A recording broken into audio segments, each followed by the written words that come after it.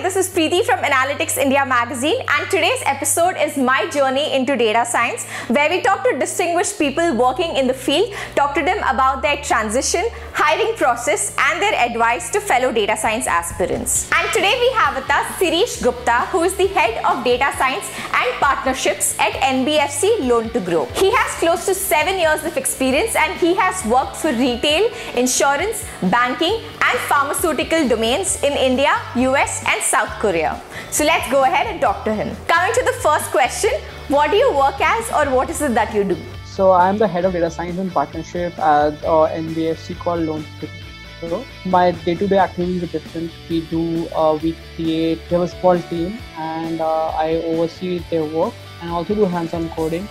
But primarily we work on different kinds of algorithms. It could be risk algorithms, it could be marketing, retail, fraud analysis. We do a couple of things end-to-end. So as to onboard the correct customers, to find the correct customers, to detect whether the customer is trying to fraud or about to go bad, or just to do a cross-sell, upsell into various different categories. Let's talk about your journey into data science. So as you rightly mentioned, I'm a bachelor and master in economics from one of the colleges in Delhi. So I joined one of the previous organizations, because they were one of the biggest consulting organizations. So I joined them as a data scientist right through the college. And since then, I've been working as a core data scientist throughout.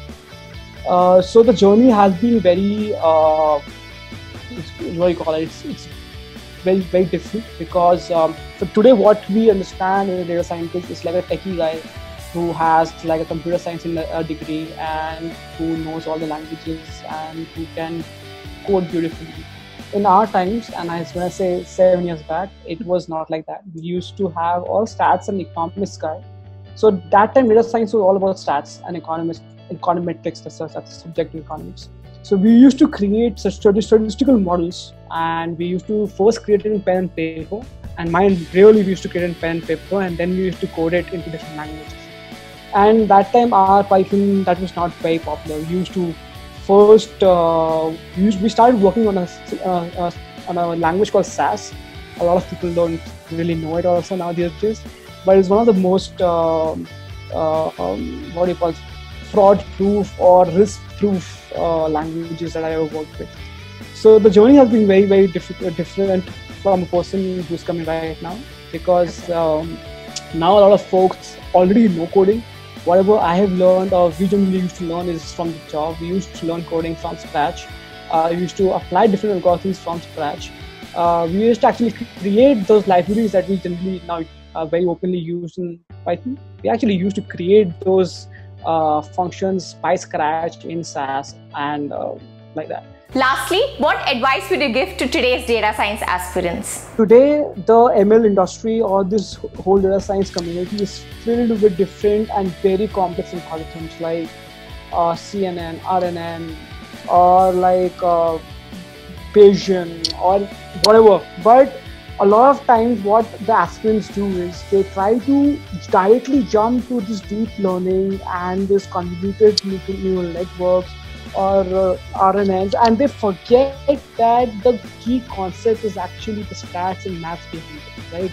So if you directly jump into something which is very complex and you do not understand the simple nitty-gritties about what the stats was, what the maths was, why was it actually happening, then it's the wrong thing. So I would advise all the aspirants is to start slow and start from the beginning. Start from a normal statistical algorithm. Make that as your base. Start with the simple linear logistic regression, a simple regression or classification analysis. Once you understand that, go and move to a little bit complex, which is random forest or GBM or XGBoost. Once you are able to understand those, then move to any of these neural networks. Thank you so much for being a part of this conversation. And with that, we come to the end of this video. Don't forget to subscribe to Analytics India magazine and follow this segment for everything related to data science as a career. See you soon. Bye.